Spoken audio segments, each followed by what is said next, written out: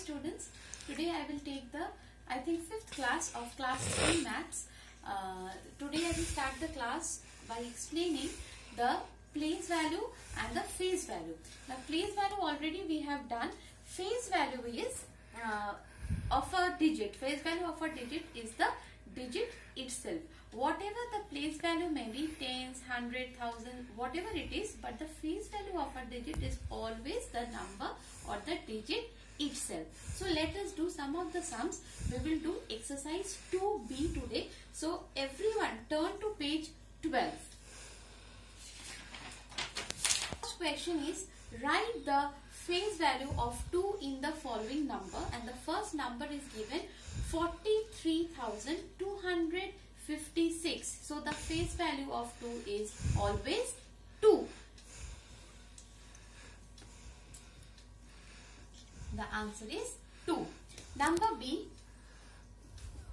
2,48,076. The phase value of the underlying digit 2 is also 2.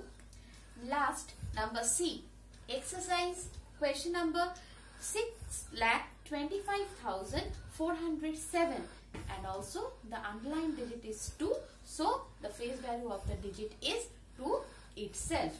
Now coming to the next sum, that is, write the place value of the underlying digit. Question number 2A.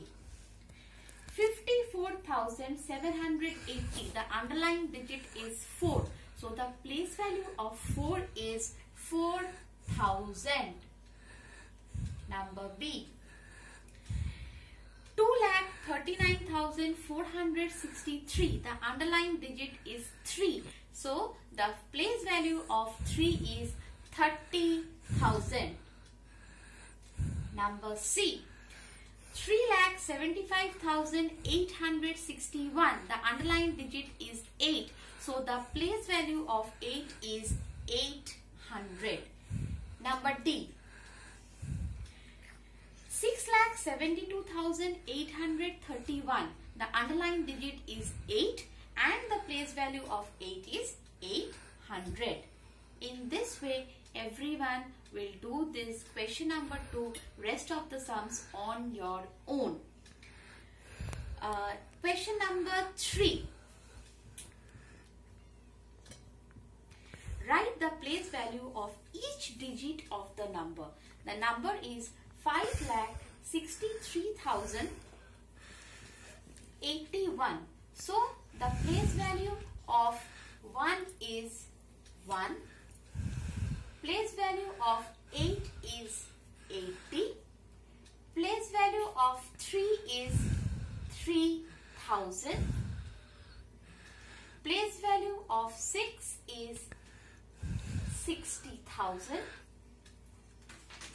Place value of 5 is 5 lakh. In this way, we will do this sum. Simply, we will write the place value of each and every number. I think the sum is clear. We will do one more sum. Question number 3B, that is 2,75,409.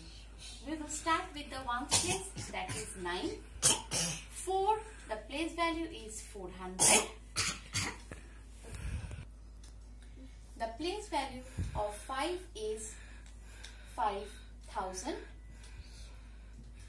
Place value of 7 is 70,000. And the last, the place value of 2 is 2 lakh. I think the sum is absolutely clear to you and it is very easy. So practice in this way at home by giving the arrows. So now today we have done.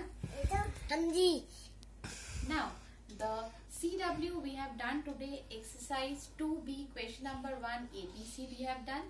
Question number 2 A, B, C, D we have done. Question number 3 A and B we have done.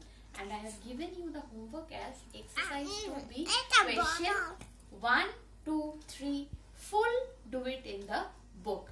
Then practice it in the rough copy for 2 or 3 times. Okay, For now, bye bye. See you in the next class.